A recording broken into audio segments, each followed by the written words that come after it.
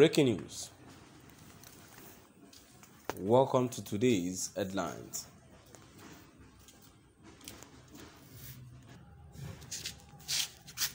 The Federal High Court Practice Directory is a weapon fashioned against Nnamdi Kanu. The Federal High Court Practice Directory is a weapon fashioned against Nnamdi Kanu by Emeka Ugonye.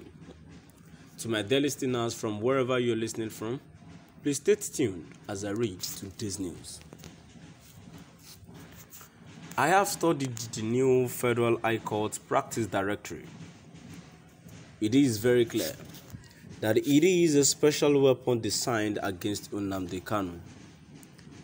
If nothing else convinces you of this, the timing of the release of the Practice Directory should be enough to convince you.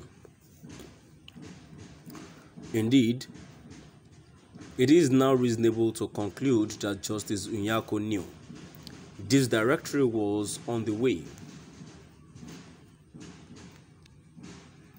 when she adjourned the ruling on defense application for as long as 3 months. She must have done that on purpose to ensure the new practice directory would be out before yesterday's hearing. The practice directory solved for Justice Nyako a number of problems she had been dealing with all along. For instance, it solved issues such as whether a foreign legal advisor like Mr. Bruce Fein and one is the court observers could come into a court to observe the trial or not. Nyako didn't want to be blamed for not letting them in. She cried to her boss, Chief Judge Itoho, who just gave her the directory to absorb the blame. The directory is now above her. Also, you can now understand what a stupid move it was for Barrister Ifeanyi Ejiofor to walk out on the court so dramatically because Bruce Fein was not allowed into the court. That move was an unnecessary slight to Justice Nyako and an unacceptable provocation to the court. A smart person should know that every action will attract some reaction. Ejiofor is not smart enough to ask himself what might be the consequences of such reckless move. Now it is clear to Umuchineke how the court could react to Ejiofor's brazen provocative behavior. Now, he won't be able to complain that Bruce Fein was not allowed into the court again. And this takes me to the recent moves made by Bruce Fein. He just made a case against the judge and the Attorney General in international court.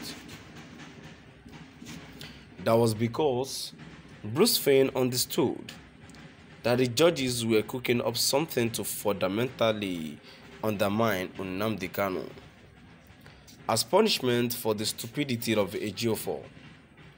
Now, Bruce Fein can point to this practice directly as evidence of judicial complicity in the persecution of Nnamdi.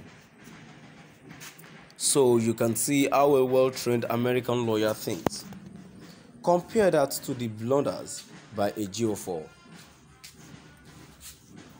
The worst thing to happen to you is when your own lawyer puts you in worse trouble than you were when you hired him.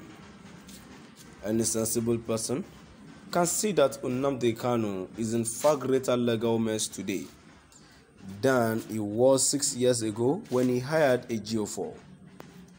So overall, Ejiofor has not improved the situation for his client. He worsened it by far.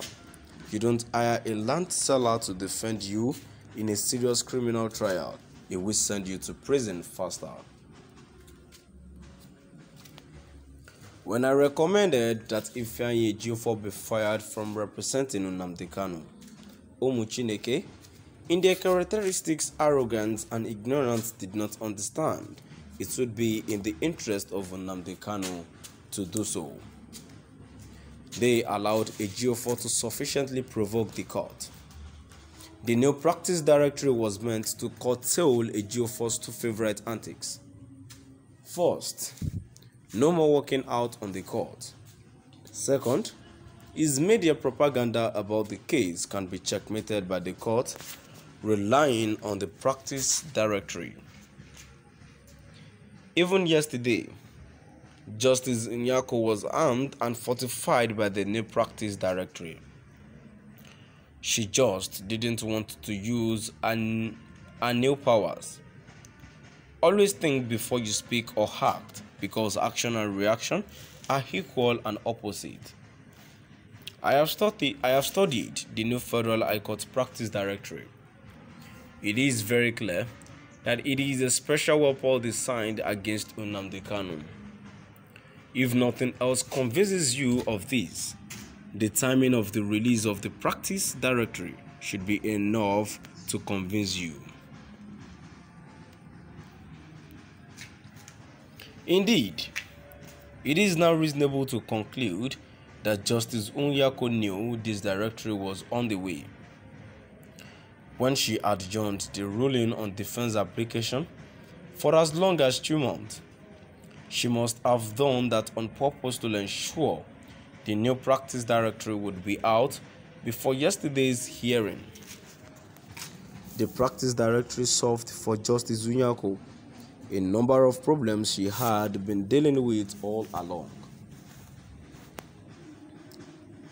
For instance, it solved issues such as whether a foreign legal advisor like Mr. Brosfein and Ohaneze court observers could come into a court to observe the trial or not.